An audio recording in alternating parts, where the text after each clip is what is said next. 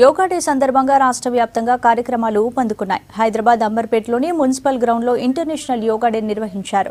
వందలాది మంది విద్యార్థులు యోగాసనాలు వేశారు. ఈ కార్యక్రమంలో కేంద్ర మాజీ మంత్రి సికింద్రాబాద్ ఎంపీ దత్తాత్రేయ పాల్గొన్నారు. విద్యార్థి దశ నుంచే యోగా, ధ్యానం నేర్చుకోవాలని సూచించారు దత్తాత్రేయ.